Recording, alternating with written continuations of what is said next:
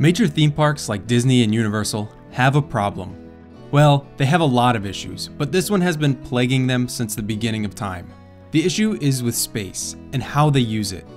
Recently, the new Super Nintendo World at Universal Studios Hollywood opened, and while it opened to rave reviews from diehard and casual fans alike, the land was absolutely swamped with people, creating situations like this. Guests waiting in line for literally everything the land had to offer. The rides, the shops, the experiences, everything. Everyone was clamoring to slap on a VR headset for the Mario Kart ride or to devour one of the new burgers at Toadstool Cafe. While sure, extremely high numbers of news outlets, reporters, vloggers, and enthusiasts may show up on the first day of anything and will always cause some headaches and congestion, Super Nintendo Land is far from the only example of a park suffering from flawed crowd management design. We see overcrowded walkways and ride queues spilling out of their gates all over the theme park industry. Does that mean that overcrowding is an unfortunate consequence of running a world-leading vacation destination? Do designers make deliberate decisions to favor aesthetics and story over functionality? Or is it just impossible to predict where guests will flock to and how they will use the space? Let's dive into the history of theme park design and see how unexpected guest behavior was addressed in the past to better accommodate guest movement and activity. Then I'll take my best shot at redesigning the Tower of Terror queue. When Disneyland opened in 1955, there really wasn't much of a precedent for how people would or should behave in a theme park. So early artists and engineers didn't know what to expect. Today, we're used to seeing fences all over as clear indicators telling us,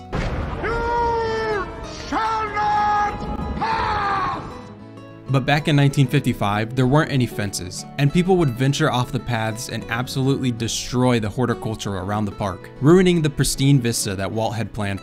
So pretty quickly they learned that they needed to add fences. Another example of this early learning is that story that the Disney company is so proud of. Walt would sit and watch how long people held on to their trash before dropping it, and began adding trash cans every 30 feet or so to prevent trash from being left all over the park. To bring this into the modern era, companies have now learned what works and what doesn't work in theme park design. The first and most obvious solution to deal with crowds is to add more rides and more attractions. That's like a no-duh.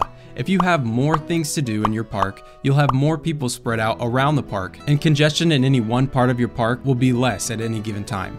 We can see how effective this is when we look at the difference between Hollywood Studios and Disneyland. Hollywood Studios has about 20 attractions, while Disneyland, a park that is 2/3 the size, is packed with over 50. And that number of 20 is very generous for Hollywood Studios. So despite its relatively compact size, Disneyland is filled with things to do, which alleviate the pressure of hosting tens of thousands of guests per day. While on the other hand, with only a handful of e-ticket attractions and very few A through D ticket attractions, long lines spilling out into walkways and even into other attraction queues are a daily occurrence at Hollywood Studios. With that in mind, let's take a trip together into the land of make-believe, where time is irrelevant and we have all the money we could ever dream of. And let's reimagine major theme parks into crowd-eating machines. Let's start off with something easy like Hollywood Studios, and more specifically Sunset Boulevard and Tower of Terror.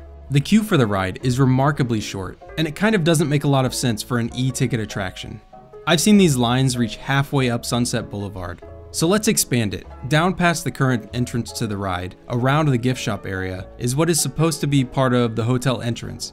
What if we added a valet garage off of the side of the courtyard? Instead of guests entering the garden on the left-hand side, they would instead enter the queue on the right-hand side under the covered walkway. Instead of having a weird, stale environment down there where people just kind of hang out and sip their Joffreys waiting for their party to disembark the Tower of Terror ride, we could breathe some life into the area, with a few valets stationed out front near a photo op spot with an old automobile in a similar fashion to the carriage in front of the Haunted Mansion. As for the queue, it would guide guests along the right-hand wall before guiding them into the valet garage. Inside would be a few vehicles left behind from a bygone era. And we could add a few details that reference not only the ride they're about to ride, but Disney history, maybe the Society of Explorers and Adventurers. Some really cool design liberties could be taken inside of this little garage. Guests would weave their way through the rows of cars before being spit out at the same entrance they walked into. Then they would hang a right up the stairs, or maybe a ramp because we do love to be ADA friendly. At the top, guests would pass by the current entrance to the hotel lobby to catch a sneak peek of what they're in for, before heading back down into the hotel garden, and eventually meeting up where the current queue starts.